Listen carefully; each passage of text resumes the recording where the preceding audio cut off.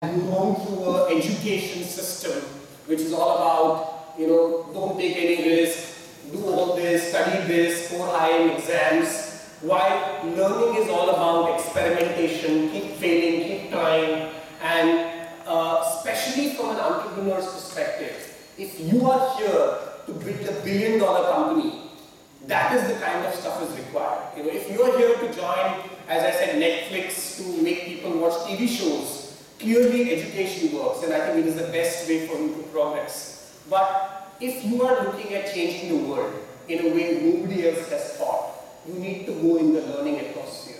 And that's exactly what happened with me. Luckily, unluckily, I was 16 and I learned computer programming. I used to program on something called the ZX Spectrum Plus. How many of you have heard of the ZX Spectrum Plus? ZX Spectrum Plus. No Googling allowed. Does anybody know what processor was on that computer? It was one of the earliest home computers called the ZX Spectrum Plus. So this is 5 points, if you can get this right, without Googling. So 10, 9, 8, 7, 4, 3, 2, 1. No. So I get 5 points, and the score is 6-1. It used a processor called the Z80 processor. So we're talking about the pre-286, 386, 8080 processor, very, very early days. And that was a device which could barely program what we call GW basic at that point of time. And I remember writing my first set of games on a device like that. And this was an era when computers, like you could pretty much count the amount of computers in India, forget about the world. And it was the really early days of computing. There were no training classes, there were no internet, there was nothing. It was just me with my computer in a dark room who was essentially trying to play with this, experiment with it. And what kept me motivating was the whole idea of, wow, I can now make these games, play these games, and program these games. I remember that time we used to have audio cassettes to actually store data. I'm sure a lot of you have not even seen floppy drives, and I'm not talking of floppy drives, I'm talking of audio cassettes, which was used to store data at one point of time. So the journey of learning is what got me to where I am. And unfortunately, I don't see that happening a lot here. Of course, there is a new culture which is coming up, the whole culture of hackathons, the whole culture of maker studios, maker labs, which is essentially encouraging young people to take technology and to mash it up and put together things. But the fundamental premise of learning is failing. And how many of you have failed in your life, Indeed? Especially this is not the right thing. Come on, you're not failing. You're all whatever. How many of you have scored? What are the highest marks in IIT? I don't even know. Like 500? What is it? What's the score in JEE which you call? What is the highest score? 400? 480. So my point is that you all have not seen failure in life. The fact that you are here makes you among the top 0.001% of this country and probably the world in terms of intelligence. However, this intelligence was calculated and marked based on multiple choice questions, which was designed by some people, not by the parameter which I look at, that how ingenious you are. Are you looking at trying to do something out of the box? Which is what makes the biggest difference. So while I was learning gaming, I soon realized that, hey, I need some money. I have literally I have a company to run. I have some employees which I got on board, and I have to pay salaries. What did I do? I went to Pepsi. So near my house was a huge office of Pepsi. I created a game in my house which essentially allowed Pepsi cans to shoot at Coke bottles. And this was the time when the Pepsi and Coke war was at its peak. So when I went to Pepsi, I entered with my entire PC out there and I showed them this game. The Pepsi guys were completely crazy because they loved the whole idea of being able to shoot at Coke cans. And believe me, they wrote a check of 5 lakhs to me to get that game. And I'm talking, I had no marketing skills, I had no nothing. I was just able to go and passionately demo to them a game which they loved. Not only that, Pepsi installed this game on all their machines. for their staff and all the other people to play with. And they even did a contest where this game was installed in movie theaters, where consumers could go and shoot at Coke cans, and if you did 20 in 30 seconds, you got a free Pepsi. So a simple idea like this, and again I'm talking in the late 90s, 96, 97, is when all this was going on. And again it was a process of experimenting, seeing what works, seeing what doesn't work, and really working on the learnings. Because there was no education. I mean, till this time, gaming was not even mainstream. Nobody even talked about gaming. Nobody talked about how computers can be used for entertainment or education. This was the time when computers, people were just, in fact, there were protests happening that computers are going to take away the jobs of everybody. I'm talking of that era. So, now that we've established the difference between learning and education, what is the score? 6-1, I'm leaving. So let me go to my next point, which I presume you might learn some, which is about passion and person. So, another 5 points question. What is the difference between being a person and being passionate? Anybody? What is the difference between passion and person? Sorry? Sorry? So what is the answer? What is the difference between passion and person? Sorry? Passion is? This.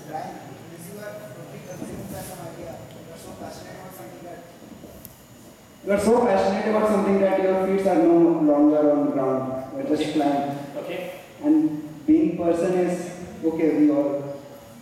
You all. Okay. Maybe half a point, I don't know. I don't feel like giving you half. Anybody else going to try this answer? What is the difference between being passionate and just being a person? Somebody's calling me, 1 second.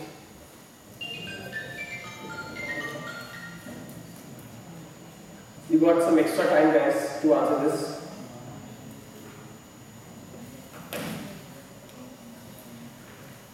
So, a passionate person is a competent person, a person is a complacent person, and again, a passionate one has a burning desire to win. So, passionate person is a complacent, competent person, and non-passionate person is complacent. Okay, that's a good one.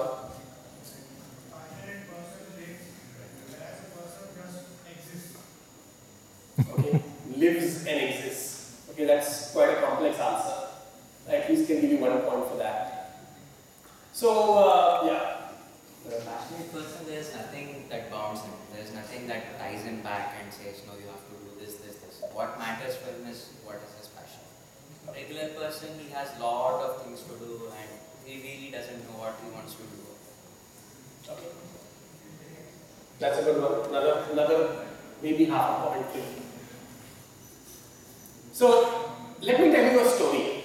And after this story, you can answer the same question. I'm going to give you a huge help in being able to answer this question.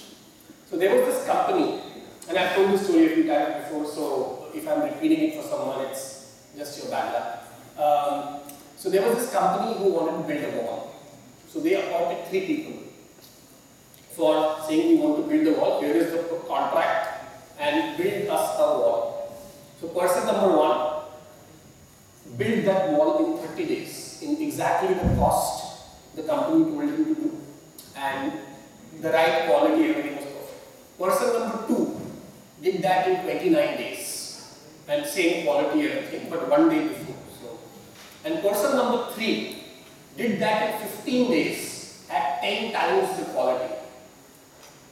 So this company was completely amazed at how can 3 persons who were given this project deliver 3 completely different results.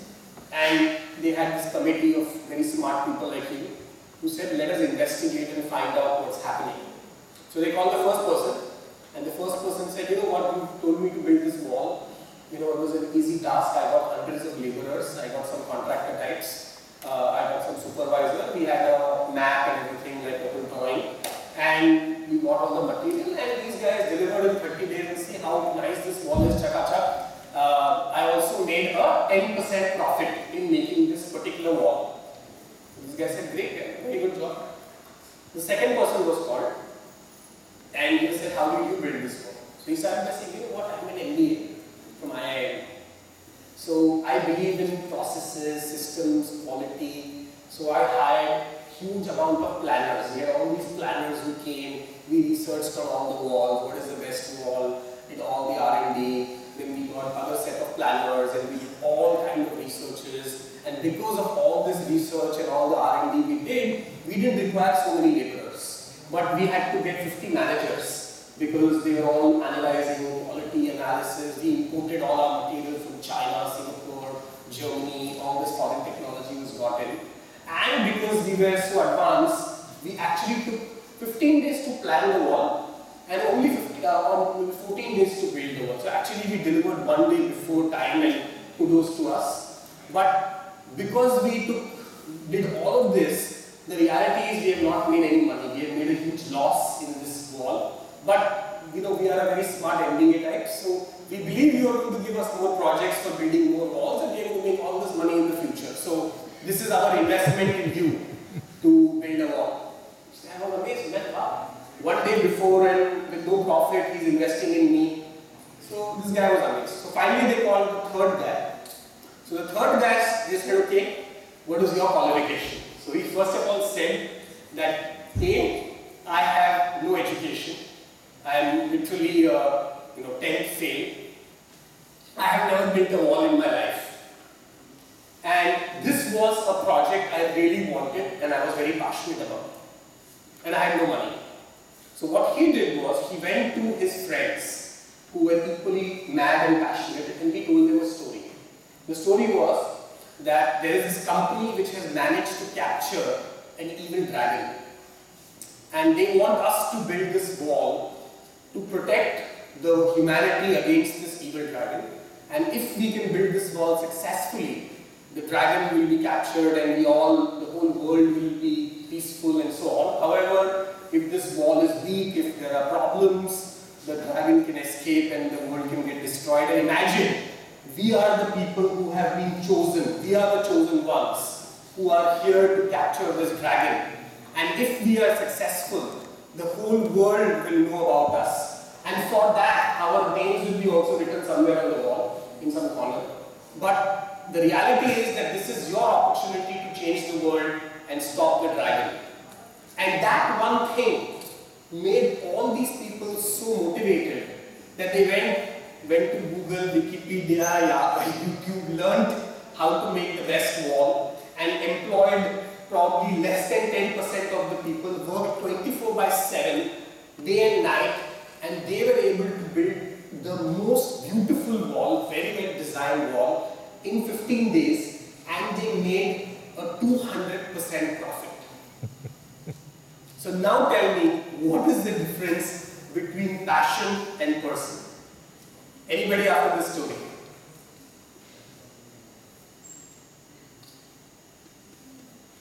Not yet? Wow.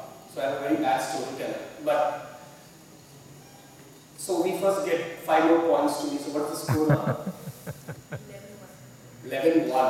Come on, IIT guys, I can't be kicking your ass like this. You need to at least score some points. I also have some prizes, not $500,000, but we've got some free t-shirts for you, which we might be thinking of giving away. So coming back to the difference. A passionate person enjoys what he is doing and self-motivated. He puts in 100% dedication. Okay, so same thing goes with the other people. They were also putting 100% dedication. But they did not love what they are doing exactly. Okay, yeah. Suddenly when I said there are free t-shirts, everybody has got charged up. So it looks like We don't want to give you 5 points just like that. sorry. We don't want to give you free points. Yeah, so answer the question, that's what I'm waiting for. Come on, you're good at, maybe I need to give you 4 options. That is what will kind of get the IITians to answer. Yeah, sorry. Every person creates passion in the rest of the community. He energizes the group and he sees, he's a very good storyteller and whatever that is there, but importantly, he generates passion in others, and he looks at the target rather than like, oh, analysis, I have to do this, I have to do that, systematic way. No, his main focus is on the end thing. Okay. Where is it going to? Very good, very good. You're getting close to the answer, yes. Yeah, somebody else, your colleague wants to try, your friend. As many have already said, basically a person is being a person is living by the rules of the society. Society has set some guidelines, what is good, what is bad. If we think, we don't think out of the box, we just think that these are the guidelines, this is the right thing to do, and we keep doing that, then we are a person. But if we love something and we just do everything we can to achieve it, then that is a passion. We have one more person out there. So, Do I get a t-shirt or? Well, I now know how to at least get people from IIT to answer a few t-shirts. Passionate person is not bounded. He has no set of rules that he has to follow. He focuses only on the task and he has no backup plans as to what I might be getting if I fail in it. He just goes for it, he has to do it right. And he's unconvincing. That's it. Okay. There was one element in the third person. Fun element. Like, means you're doing like this dragon thing and all this thing. And in the first two cases, they might get saturated if they do it in the wrong way. Okay, there are more people answering. Okay. We have enough t-shirts, I guess, yeah.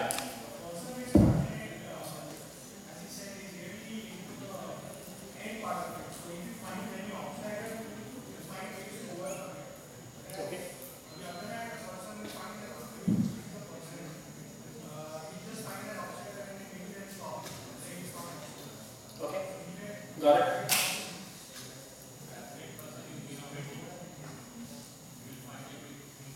So are you saying MBAs are not innovative? So how many of you want to do an MBA after you do IIT? 1, 2, 3, 4, 5. Bhagwan inko bachaya. Anyway, majority of you don't, and that's a smart move. So I think we probably deserve 2 points over here, not too much. And I'll tell you the reason why. Because you missed the most obvious thing. A passionate person is doing what he's doing, not for himself, but something bigger than himself, which is a cause, which is an evil, which is trying to solve a problem which is going to help humanity or help and change the environment around you. That is what a passionate person is trying to do. You are passionate about something, and people join your cause. So the reason why all his friends were motivated and working with this person was not because he said, I'll pay you 50 rupees or 500 rupees or 5 lakh rupees. Because they all wanted to capture the dragon. They all wanted to be the ones who solve this biggest problem of making sure the dragon never escapes and solves, creates the whole thing. So they were all not building a wall. They were trying to create their presence in history by this crazy task of building the wall. So the wall was just a means to an end. The reality was, the problem was what? The dragon. Please remember that. But for other people, it was about building a wall, and it was about architectural drawing and how much I can innovate and what quality I can do and what processes I can build in. And if you really look at all the companies or all the entrepreneurs who have been successful at building something, they never started doing this because they wanted to build $1 billion company. They did it because they were passionate about something. As you know, Zuckerberg was passionate about connecting everybody, and he had a problem with his girlfriend also, which started the whole thing. So it could be a cause as, hey, how can I make all these girls like me? Where everybody joined this dragon of trying to do that, versus somebody like Steve Jobs who said, I want to do design because all the fonts look so crap and this is so bad, and he wanted to bring design into computing for a completely different reason. Or if you look at, why do we go so far? If you look at what the founders of Redbus did, while everybody was trying to say we will do, airline and hotels and all of that, this guy went and said we are going to solve the problem of bus tickets. It sounded completely crazy because while we all knew that bus is a problem, but nobody thought of that as a problem which is so humongous that there needs to be a dedicated company working on it. So if you really look at problems, if you really look at any task, if you are passionate, you will look at it from a completely different angle versus somebody who is just doing it. And I'm not saying a person is not innovative or a person is not going to apply smart. They'll do all of that. And you saw the example of the first guy making 10% profit, the second person making lesser profit, but the third person delivering exponential results. And now let me give you a simple example. Why do you think companies like Microsoft, who have so much money, or Google, who has so much money, and Facebook, which was a 5-member startup, why are these small startups, which are 5, 10, 20 people, who come with the most innovative idea and who come and suddenly change the entire scheme of things in the world?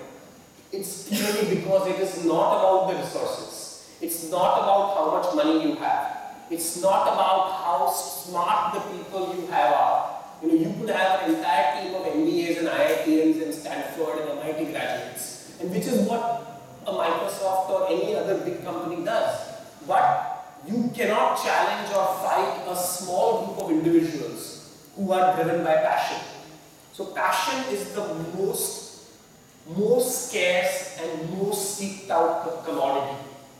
And forget, I can't even call it, it's the most seeked out quality in people.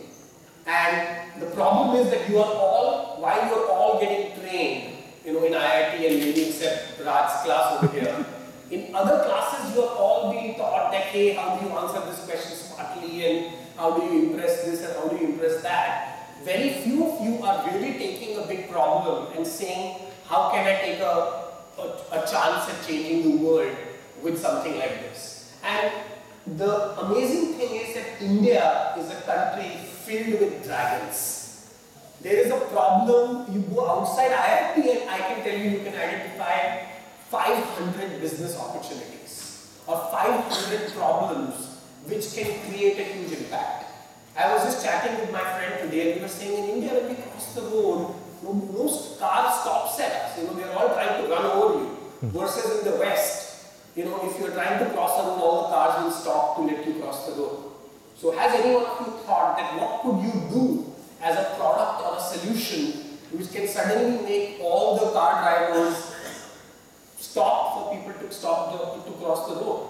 Or problems regarding potholes. I said the opportunities are immense, but the problem is we are trained to look at what's happening in the West and say, oh, let's get Uber into India, or let's copy Flipkart and make it dog cart and cat cart and mouse cart and everybody else. So the easy thing to do is to imitate, to copy, to modify. The difficult thing to do is to come up with something new and innovative.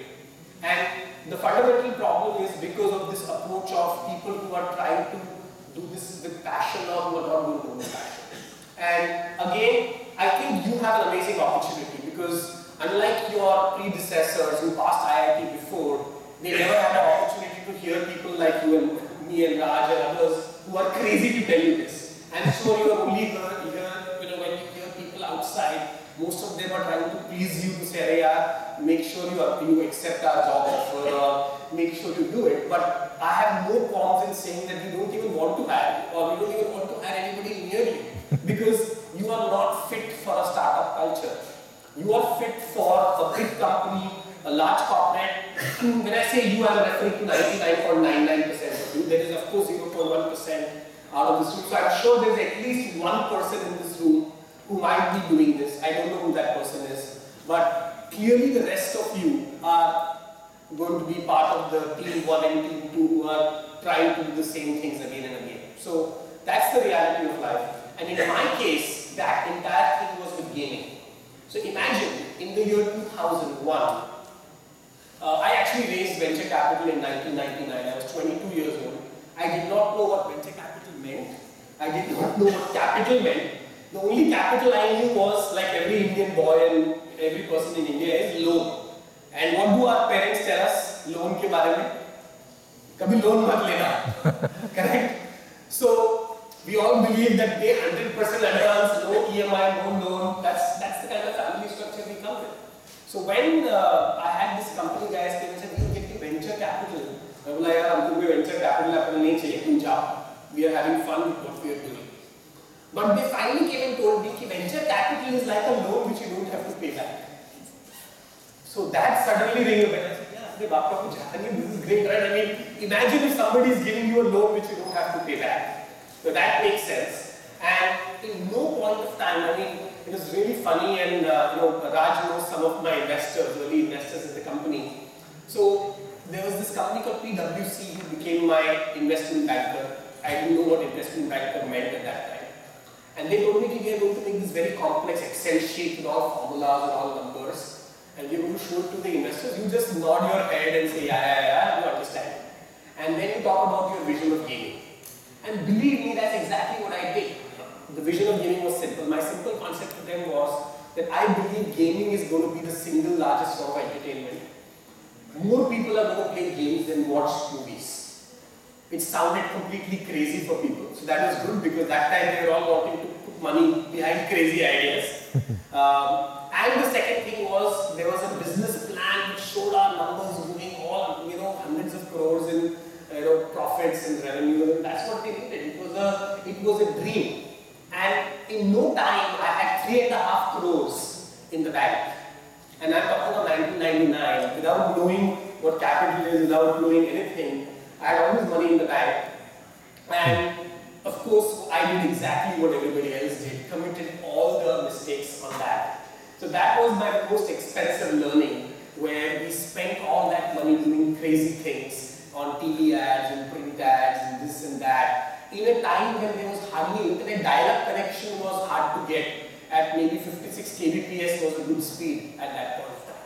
So I'm talking again of year 2000, 2001, where we talked about gaming and people looked at us like we were crazy. But the even bigger craziness happened in 2002. So we spent all our money, we were completely out of money. And I remember going to Praveen Gandhi, who I believe spoke here sometime back. And we told Praveen Bhai that the next big wave of gaming is mobile gaming. I mean, believe me, they thought we were crazy because this was a time when mobile phone call was 16 rupees a minute. So telling somebody that somebody is going to play games on a mobile phone sounded like this guy is completely crazy.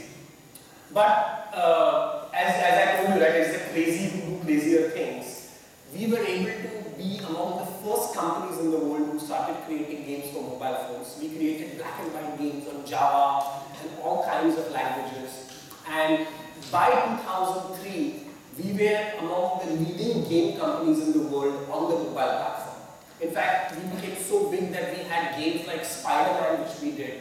We did Day After Tomorrow, Bruce Lee. So all the major Hollywood brands started coming and working with Indiagames to make games for them.